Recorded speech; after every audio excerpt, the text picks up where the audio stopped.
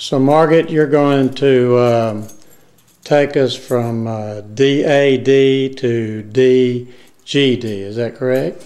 Yes, that's correct.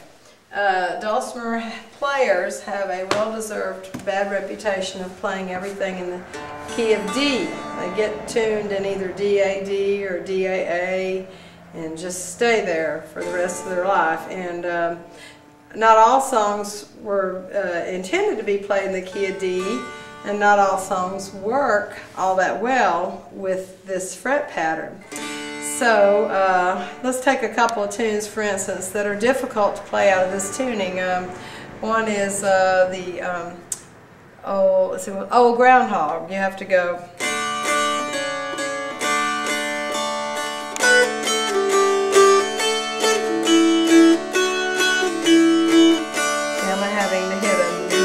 Middle string.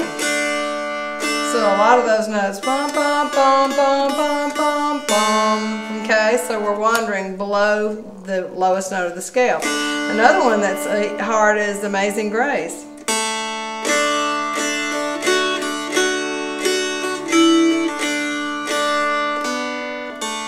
Just that beginning phrase. You have to go look for notes on the middle string, which is not a terrible deal, but it's tricky, okay? It's trickier than some things. So what I recommend is retuning one string. That's taking your middle string A note down one step to the note G.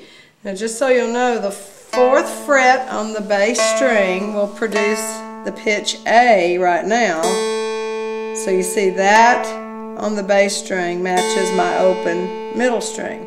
If I move my finger down to the 3rd fret, now I'm producing a G here. Here, that's one step lower, and now that's the sound I want to get on my middle string. So now it sounds like this, but I want it to sound like this. So I'm going to take my middle string,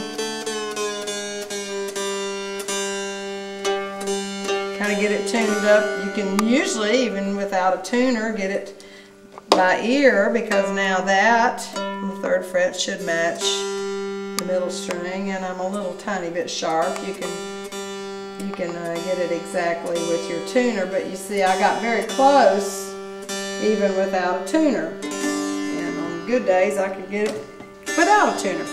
So now this is an Ionian fret pattern, which for those of you who liked DAA patterns, the scale now starts on 3, goes to 4, 5, uses the 6, 7, 8, 9, and 10.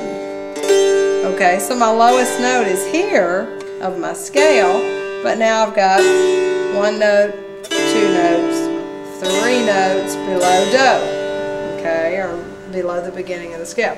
So now, without having to search for notes, I can play songs like Old Groundhog, which would now in this fret position would go like this.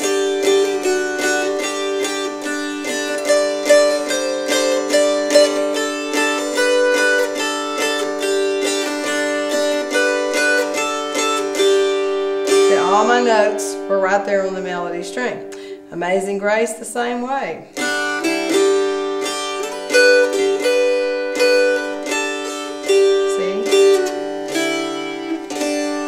Okay, so that is the beauty of being able to retune one string and get a whole new key out of the deal, and because a lot of tunes need to be in the key of G, and you've got those extra notes below those. So I highly recommend the DGD tuning for G tunes.